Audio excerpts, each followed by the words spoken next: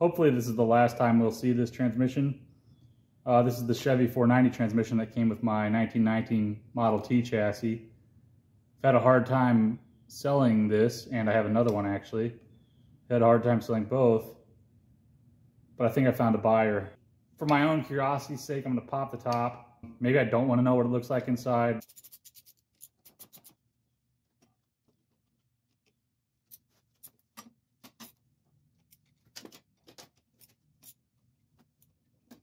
Moment of truth.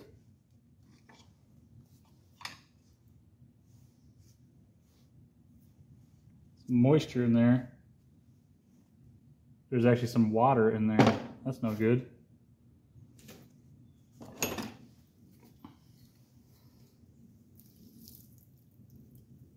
So that actually looks pretty great inside, except for some moisture.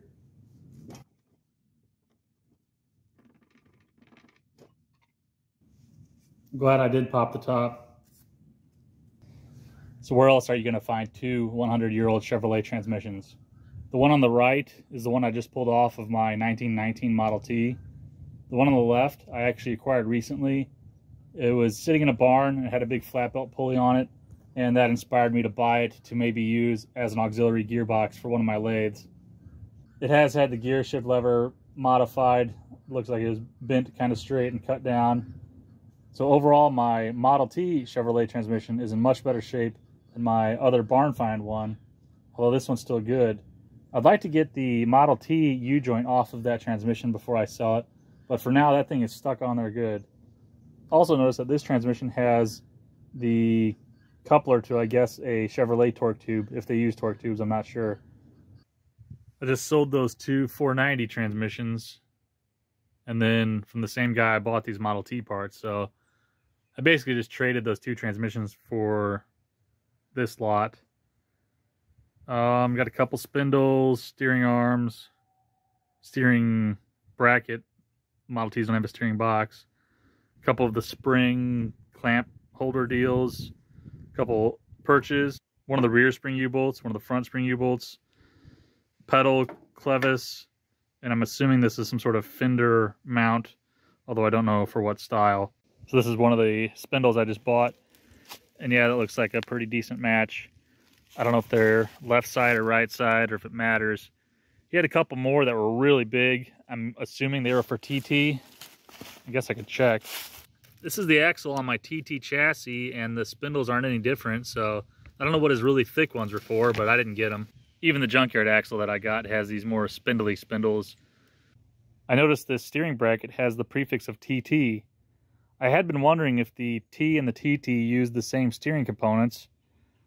I guess I need to know which one I actually need using a TT cab on a T chassis. Maybe I can just use the T bracket that I have. But if I need the TT one, looks like I have it. Comparing the TT bracket to my presumably T bracket, came off my 1919 chassis. Yeah, there's definitely some casting differences. Looks like it's about parallel. I haven't looked super hard, but I'm not seeing any part number on my original bracket. So I just noticed this on my 1919 chassis. I'd always seen these brackets from the top, but now that I flipped over the axle, I can see just exactly what they are. It's the creator's way of changing the rake angle of the axle to match the raised engine. So it looks like the wishbone is still intact, bolted to this bracket, which is then bolted to the axle. You think that's very flexible? I've been wanting to get the steering column off for a while.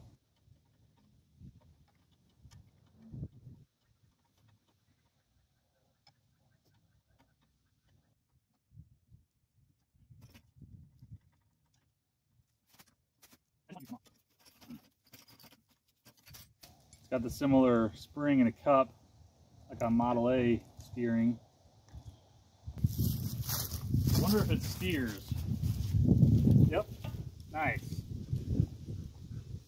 So I see here, this is the bad part of the wheel. That's a shame. Oh, I didn't even notice that one of these clamps is still on. It's a shame about that wheel. That's cool. In case this bar is the one I need as a stabilizer between my running boards. I'm going to take it off of this contraption.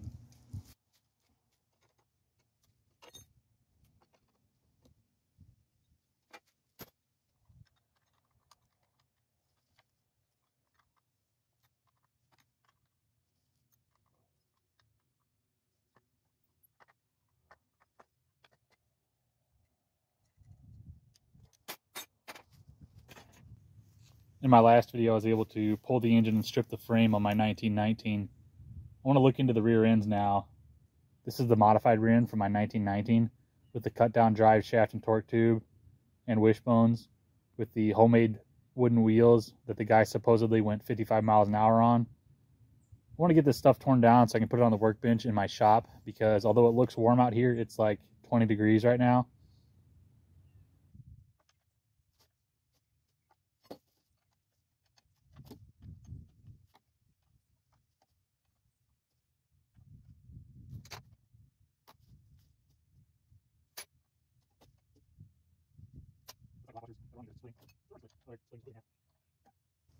What I've learned in this project is I need larger double square sockets, because this is getting old.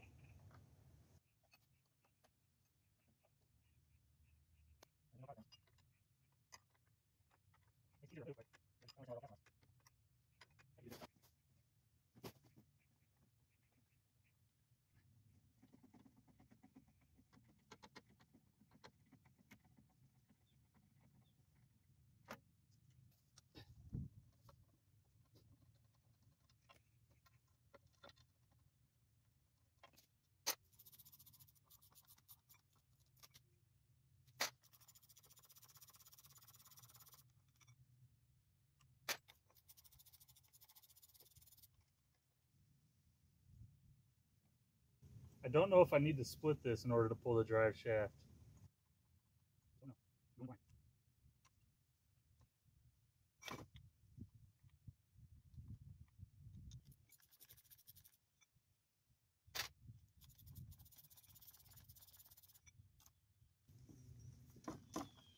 Apparently not. All right. Little bit of surface rust on them gears. I didn't get a chance to show it on film, but I removed the Model T U-joint off of that Chevrolet 490 transmission.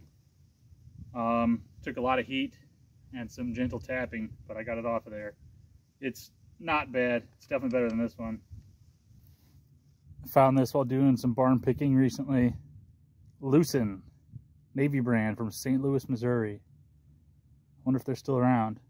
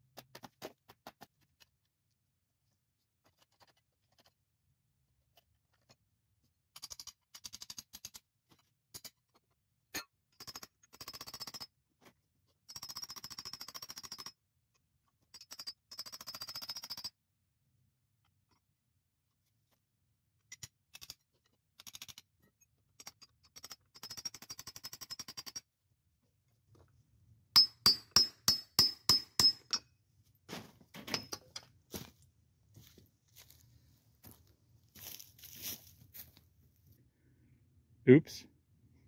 So I've got the wood portion of the wheel to come off about 3/4 to an inch.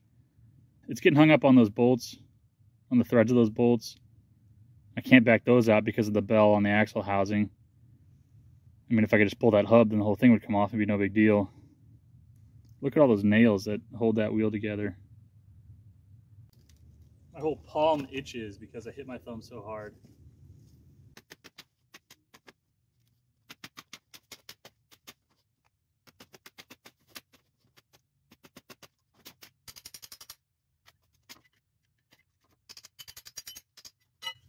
This thing is not wanting to let go.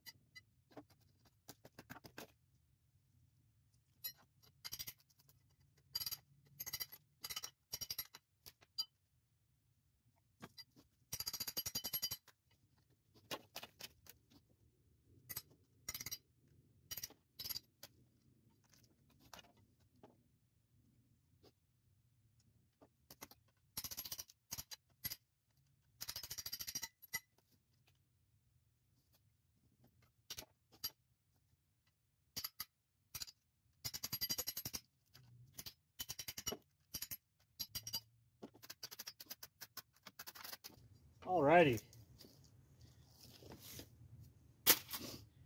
I couldn't be defeated by that one wheel.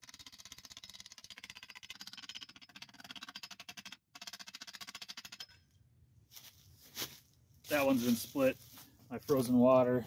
I think this rear end's broken down enough to at least take it inside.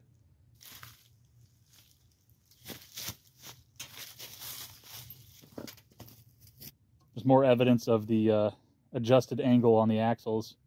Since they lifted that engine up in the chassis, they had to adjust everything to accommodate and added these extra holes in this. Would you feel comfortable driving around with that little bit of margin right there? There was some questionable stuff done on this one. 55 miles an hour, they say. Well, here lies the remains of my 1919 chassis. At least the superfluous stuff, the broken wood, the brackets. The chassis itself is almost completely broken down, but it's at least factory Ford stuff now instead of this extra nonsense. I'm going to tear down that other rear end so I can kind of build up one out of the two. Hopefully they're from the same era. I just had this rear end sitting on a Tumblebug Fresno scraper farm implement, whatever you want to call it. So this rear end at least has the cam for the brakes. I'm thinking this drum is different than on my 19 axle. I'm not 100% sure, but I believe the later ones had a bigger, like 11-inch drum, and the earlier ones had like an 8-inch.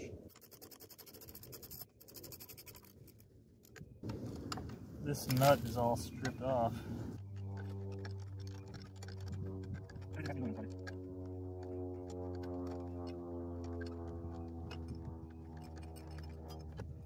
Those holes look a little better than my 19. This nut is all stripped out too.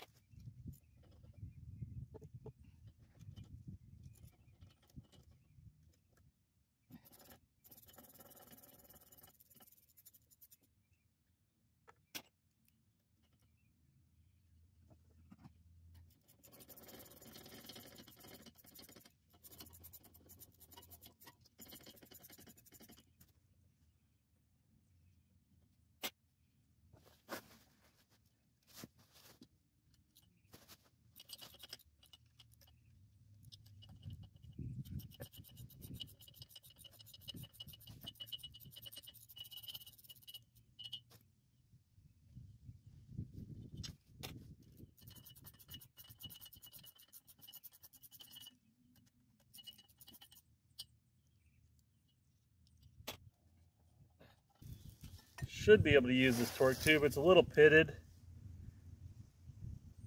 and I do have the wishbones for it,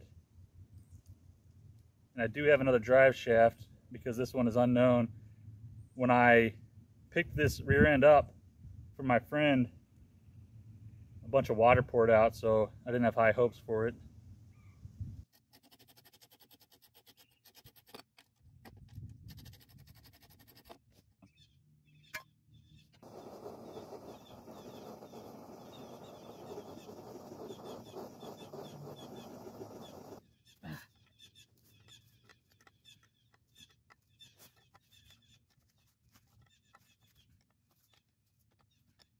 Hoping I can save these grease cups. Not that they're expensive, but it's cooler to have the old original stuff than the repops.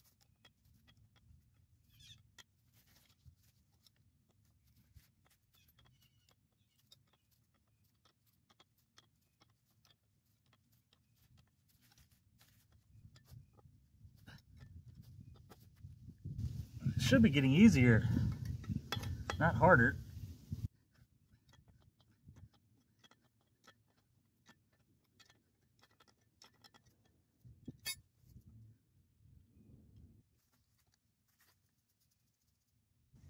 Not much grease left in that one. It's all the way in.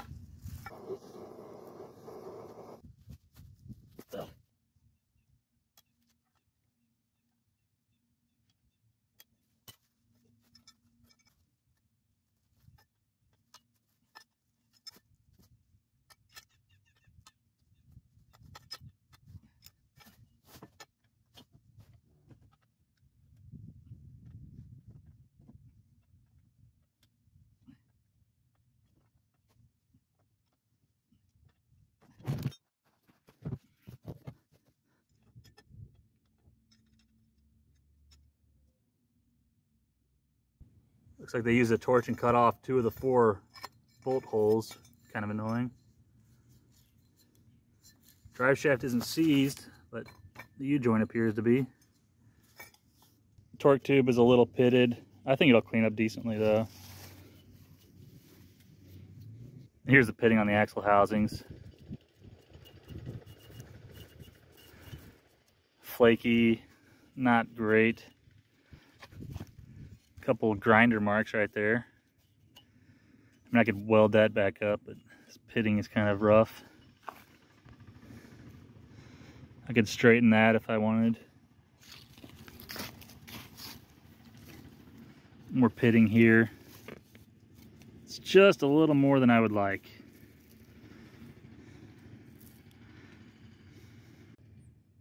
And here's the pitting on the other axle housing. A bit more than I would like. And another grinder mark. Don't know what they were doing here. Comparing the backing plates from the 2 rear ends. Yeah, this mystery one is quite a bit bigger than my 1919.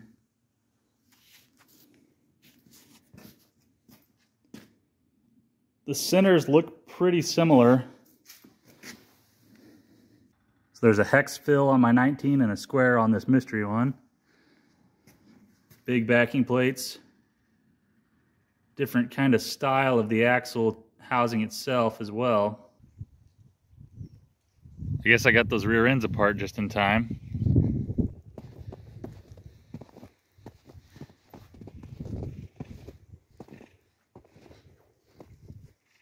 I need to take the good parts off this chassis. It's been sitting out in the elements for decades and decades, sitting in a creek. There's a couple good pieces left on it. Some of the wood from my 19 chassis is getting one last use. Got the drive shaft sitting on top of my wood stove. Hoping to free up this U-joint